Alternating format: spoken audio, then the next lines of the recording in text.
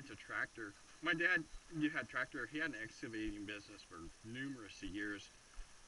While he worked in the mills at the same time. My raising five kids, and trying to make a living kind of nice for the family.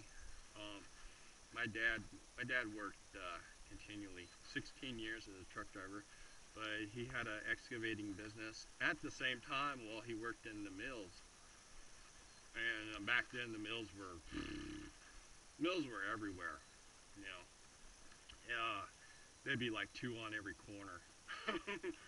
And so, but yeah, he took and had a excavating business, and so I got to take and I'm gonna rent a tractor and come down here and probably rotivate this and till get it all tilled up and do some fertilizer and then take and do um, what is it? And then maybe plant big old garden down here also. The other a further section over, it's not good for planting. It's so close to the creek. Actually, this right here, this is all flood area. When the creek and the pond, which this is the full pond right here. We got a dam right here, and then that's the rafting company's pond over there. That's a horseshoe-shaped pond, and we owned that property for numerous years, like I previously said. And then we sold it, and I got a dam right there, which I need to take and get in there and work on that. And then actually, let me see my boards. My boards are kind of so yeah. I want to take and fix this all up. Put like a really nice bridge. I think this is a freaking part of a highway sign or something. Somebody cut down and threw down here. And so yeah, this is a horseshoe-shaped pond for the Oars Rafting Company, and then this stream goes over and then fills up in my pond, and I want to take and I gotta seal up this pond. This pond's never held water. This thing can be totally overflowing.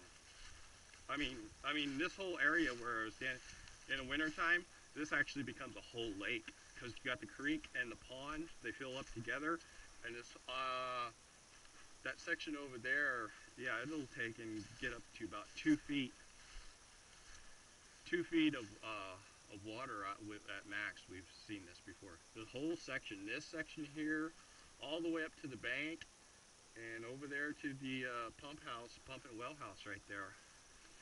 And there's some oak I cut down. Gotta come down here and snatch that all up. But that big old branch right there, that fell to the winter. We had a storm, had a winter storm. Actually, we've had a decent amount of snowfall. I think total accumulation for this winter, I think we had like 3 feet in the valley. That was total, for the whole season. So,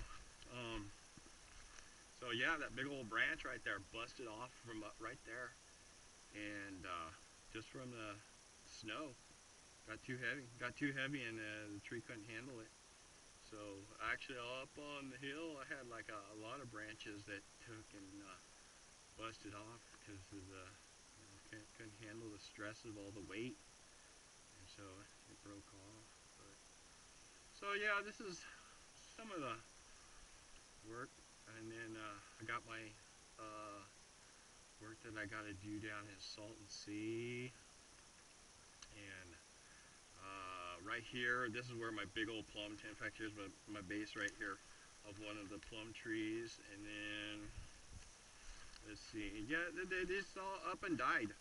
I mean, all of a sudden came, the plum trees just, so I took and I went ahead and took them on down, and I got to thin this all out and come down here and weed eat it, hedge it, clean it all up, make it look it looks really nice when I'm on top of it. Thin out all all the Oregon grapes, and they're all coming back in.